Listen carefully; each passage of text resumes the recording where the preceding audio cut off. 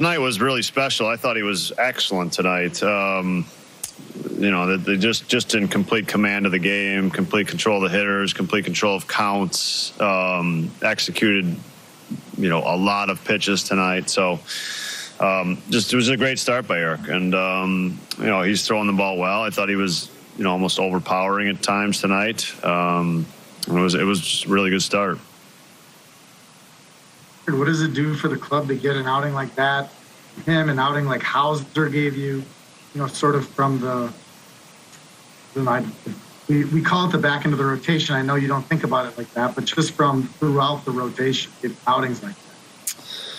Yeah, I mean, our success is, on our entire pitching staff, and these guys are taking the ball the same number of times that, Brandon and Corbin and Freddie are, and it's meaningful. So they're pitching good games. They're getting deep into games, and it obviously means a lot. And they're putting up most importantly zeros, and so those lead to wins. So they're doing their part. Eric's had 2 straight starts, going through 7 innings. That's any starter. That's significant. So job well done. What went into the decision to have him hit for himself there with the bases loaded in the 6th? Was that a back and forth thing, or did you know the whole way you were going to have? No, he was going to hit there. I just thought the way he'd been pitching, he was the candidate to get the 7th inning out. So he had just pitched so well, he was going to get through that inning, and he did. Craig, we've talked a lot about really good at one in that 3rd inning. He was behind 0-2 right away, and then went 9 pitches before he doubled. Yeah, that was the at bat of the game. It was kind of the at bat I circled as the at bat of the game.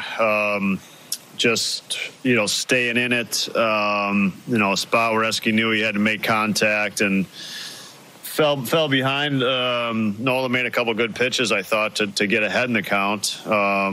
And then Esky just said, I'm putting the ball in play. And he battled to do it. And that's, you saw it, I think. And he didn't do anything great with it. Just hit a ball, put a ball in play, but it did something for him. We got rewarded for it. Craig, in a long inning like that with 37 pitches, how important is it to cash in on innings like that, like Escobar did, and then Yelly after him? Yeah, I think you're right. We had done, you take a piece of him when you do that, but he'd thrown so few pitches the 2 innings before that it's not like his pitch count was out of control after that if he gets through that inning. So the game's in good shape, even, if he just gives up 1 or whatever there, even if we forced a long inning. So it was good to cash in there for sure. Eventually it made them go to their bullpen a little earlier because we had a lead. And then that worked out well later in the game. So it's always important, I think, to cash in and to play with a lead against a good starter.